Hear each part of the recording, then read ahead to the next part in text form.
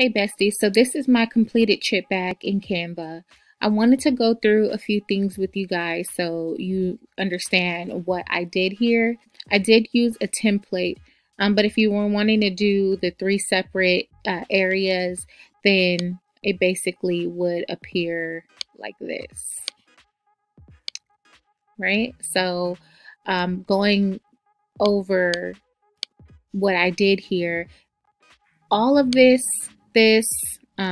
everything on here except for the mermaids in the background, and I believe just these bubbles were provided within the Canva software. So it's about $12 a month, and you get pretty much all of these backgrounds. So if you're looking for something like, you know, rose gold or pink glitter background, then you have it provided, and it's already very, very good quality, where you don't have to worry about uploading anything additional to create your work. So that's one thing that I really, really love about this software. And you know, like all these little, this like seahorse and the mermaid tail, all these shadows that I created here in Canva were done basically with just the Canva software. You could design anything from logos, chip bags, Capri Sun labels, etc. So I will probably do the Capri Sun label later because I have two different sizes now. So we're going to go ahead and walk you through some of the things that I did. So here is my Canva chip bag template that I'm using. And I just made a copy of it because I want to keep this one like this. Go ahead and click on this one.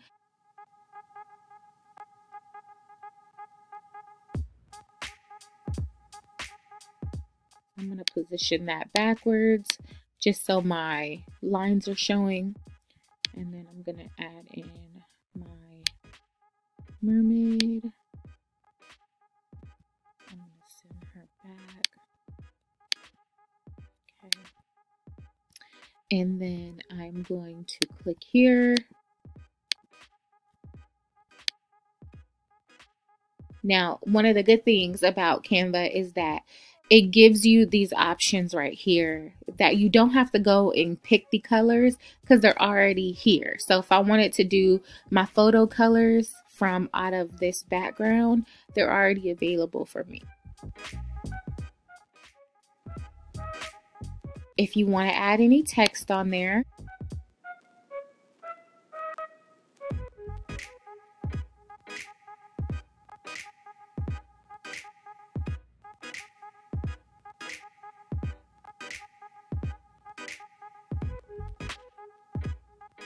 it also has the pink line going down, similar to how Photoshop has a line going down so that you know you're in the middle of the page.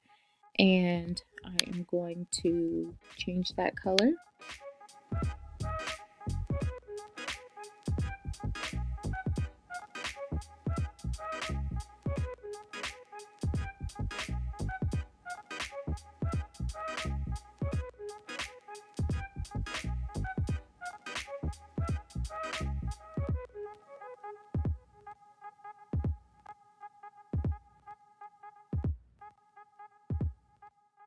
If you want to get an outline effect around like the background, all I have to do is go to my elements, and I'm going to add this square right here.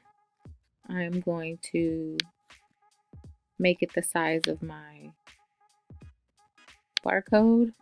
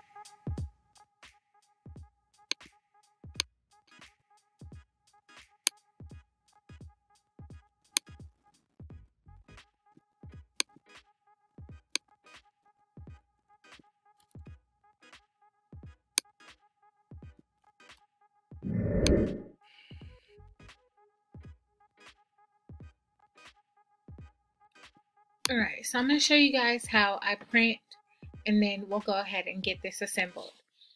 So first thing I do is go here to download. You can save it as a PNG or a PDF. When I send them to clients, I always send it as a PDF because sometimes PNGs will resize, and once they get it, it's all, you know, it's not the right size, and then they're calling you. So I always set it to PDF because it will be the right size, basically. So I'm going to go ahead and download.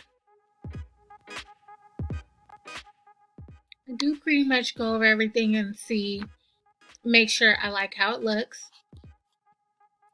I'll go here to File and go to Print. One thing that I get a question on a lot is printing on glossy paper. This is a must have. Whenever I go to print, I always change my paper settings. For one, I want to print on US letter borderless. For two, I always check and see what my presets are. I want to change my media and quality. I set that to main tray, photo paper glossy, and it always prints on in best quality when I do that. Okay, so now I'm gonna go ahead and print, and I'll show you what it looks like. Okay, so I did a test print. This, you can see those lines on my page. That's because I did print on glossy photo setting. So you can see the difference between the quality. And I'll do a close-up on it just so you guys can see the difference. But even like looking at the pinks, this one that's printed on photo paper is darker. You just get a crisper quality when you're printing on a photo paper setting. So that is definitely needed so that your ink won't smear. So now what I'm gonna do is just start assembling. And I do typically fold from the back just so I can see and make sure that I'm not getting any of my front image on there. Yeah, so that looks pretty good. I'm going to add tape to the top and the bottom and here on the side where it says glue.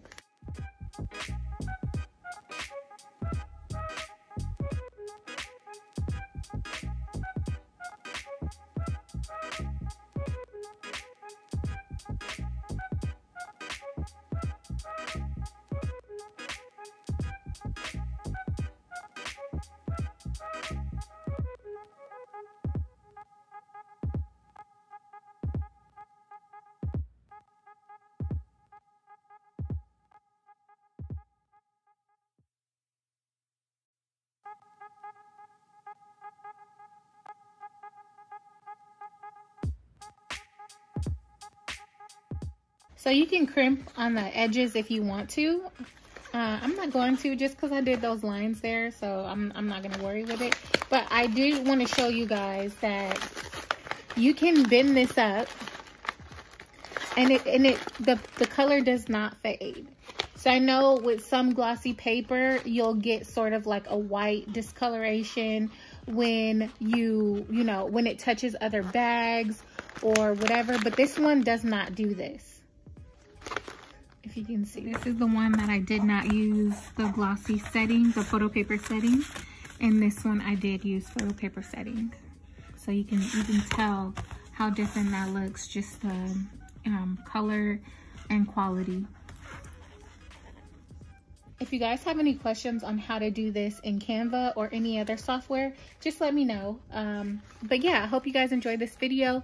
Thank you as always for watching, and I'll see you on the next video.